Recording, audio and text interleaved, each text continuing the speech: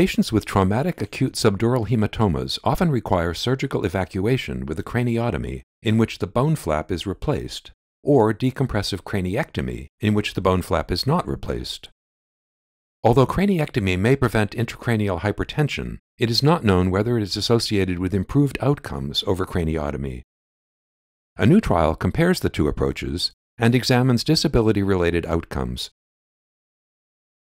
In this multicenter randomized controlled trial, 462 adults with head injury that warranted evacuation of an acute subdural hematoma were randomly assigned to undergo craniotomy or decompressive craniectomy during the surgery. The primary outcome, an assessment of disability outcomes with the extended Glasgow Outcome Scale at 12 months, was not significantly different between the groups.